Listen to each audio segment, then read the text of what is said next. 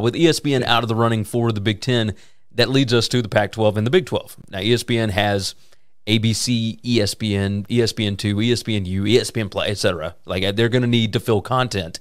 What I want to know is this. Let's talk about, time slots. How valuable is a late-night window? Because we've heard that the Pac-12 deal could likely hinge on a lot of late-night games, and with the Big 12, we could be looking at Thursday and Friday, midweek games. I know BYU is a valuable property for late-night windows now that they are in the Big 12. I think that's going to be a big deal. How big of a deal is that late-night window to ESPN or, FS1 if they were to miss out on both of these conferences and kind of have no teams available for a 10:30 p.m. Eastern time slot game on Saturday? How much does that hurt those networks? If you're out, it hurts marginally. I think for ESPN, it's probably more important than anybody for them to have that 10:30 Eastern window. For a broadcast network, not so much, but certainly for ESPN and to a lesser extent FSN1, we used to put the late night Pac-10 games on or Pac-12 games on FS1. Very seldom were they actually on, as we call it, Big Fox, the broadcast network. I think there is going to be some competition where in the past there really hasn't been. Certainly with USC and UCLA in the Pacific time zone, they'll play a game probably each, maybe two in that 10:30 Eastern window. Are you going to see USC versus Michigan or USC versus Penn State? No, but USC, Purdue, USC, Indiana, possibly. Yeah. The Big 12 can play in that window now because with BYU you can do eight local kick and it fills the same window.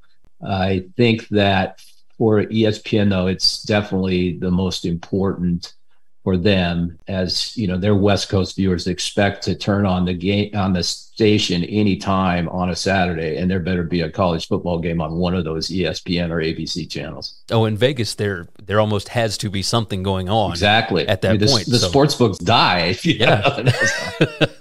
Well, so we talked about the late night window. What is the most valuable college football time slot? Because in the past, that noon time slot wasn't really it was not viewed as having value, right? But correct. Fox kind of changed that over and made it a prime spot. The CBS 3:30 game has always been kind of looked at as a prime spot. They haven't had a ton of competition there. And then, of course, ABC always had that primetime spot. At this point, where are you going to get the most viewers? Is it Saturday afternoon before anybody goes out, or is it when they come back home for the primetime spot? Give me your thoughts on it. Well, my thoughts have always been that 3:30 Eastern was the primary window. Fox's whole rationale was that they get a jump on everybody and hope to keep them all day. With the pregame show, you lead into that the big noon game, and you hope it actually is a big game, and you do whatever you can to schedule in that manner. And Fox pays a lot of money with the Big Ten to be able to have that first pick. So, sometimes it might be a Big 12 game. It's like you can't get the Pac-12 guys to kick that early. So that's just, that's maybe the Arizona guys when they're back on Mountain Time. But I think that the prime window is definitely the least valuable, whether it's Eastern Prime or Pacific Prime, primarily because the HUT levels or people using television at that time of day are just way down. Thanks for listening to Winning Cures Everything. Make sure and subscribe on YouTube or your favorite podcast app, and make sure to leave a nice 5-star review.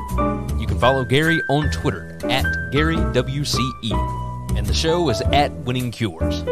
Be sure to check out the merch in our web store and share the show.